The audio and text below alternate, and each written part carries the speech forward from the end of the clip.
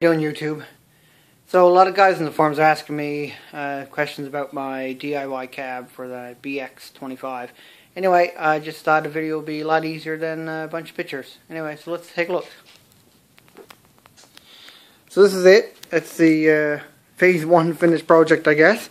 So yeah, it's a custom cab. Built it out of 1-inch pine. So yeah, it's built out of wood. The paint is a bed liner paint. The black, the orange is rust coat paint from Home Hardware, and surprisingly enough, it is actually Kubota orange. We'll take a look at that in a second. So the glass, the windows, went with safety glass rather than plexi or Lexan, because you know what, it didn't really add a whole lot of cost, and it added a bit more weight than I wanted, but I think at the end of the day it'll be a better product than the Lexan or the plexi, which is going to scratch a lot. I don't have the windshield wiper on there yet. I don't have one picked up, but that might be a project for the summer. Anyway, so the doors and the windshields, the windows, I put on with lift-off hinges. They're the style you'd see on a regular cab that you'd purchase, or like say on a Jeep. So these windows here, I'll be able to open those windows. I'll probably put a couple of gas shocks on there so that I can open them up a little bit in the summer. And the same thing with the doors; they can lift off as well. So I got a couple of hinges there. The decals were lots of fun. Just printed them off a computer and transferred it to a bit of plastic and painted them on. So here's the. See, there's not a whole lot of light in here. I'll just unlatch this. I just got a simple latch there today. So yeah, so these windows will open like that. Like I said, I got a couple of gas shocks on there, and that should do the trick. Or you can take them off completely with those types of hinges. So let's just go around, I guess, to the other side, which is pretty much just a carbon copy of the first. BX logo there. It's Kubota. And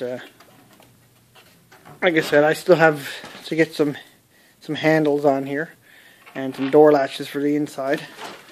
But for the most part, like I said, this phase of the project is done. So again, it's all made out of 1-inch pine, and I didn't bother to do much sanding because the bed liner paint was going to be going on anyway, so make a whole lot of sense. I'll just come around to the back. So I designed the back so that when the backhoe is on, hopefully this can be an all-year-round cab. So I made this window same as the front. Just put a little latch there, and be able to, that one can open as well. So again, I'll put another gas shock there.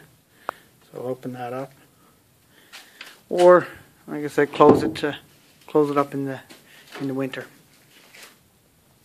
So I fit the cab pretty snug fit. It lifts off actually with I've got a big eye hook there in the roof with a 2,000-pound winch. Overall, I would say it's probably a 175-pound cab. I haven't weighed it. Maybe I'll do that in the summer. But like I said, I did a pretty close fit here. I'm going to get some weather stripping and stuff there, so it's not rubbing on the factory Kubota plastic. But for now, we'll just leave it like that. So inside I went ahead and did a heater in line today. Got this one at Princess Auto.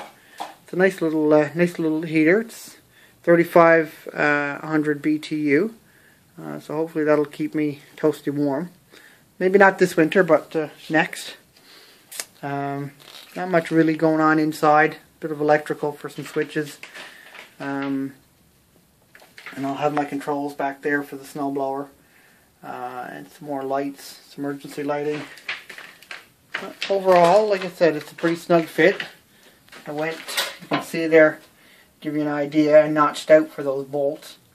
I'll give you an idea where it sits. And that cross piece in the back, I can't hold the light in the camera. Anyway, the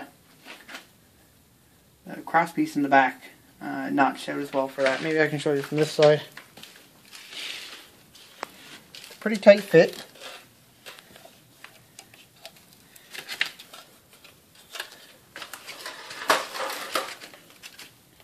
There you can see that. Maybe in the back. Anyway, so it's not touching the wraps. I might have to, depending on if it moves at all, might have to attach it to the wraps, secure it good. Might do that anyway. But overall, I'm happy with how it turned out.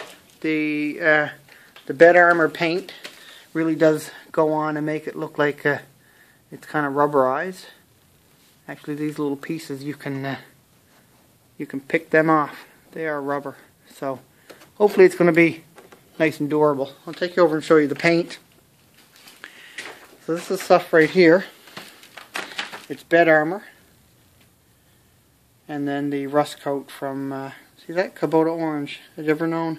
This stuff's about $13 a quart, so it's a lot cheaper than the stuff Kubota sells at your local. Anyway, so that's it. That's my DIY Kubota cab, inspired by others in the forums. I can't take full credit. A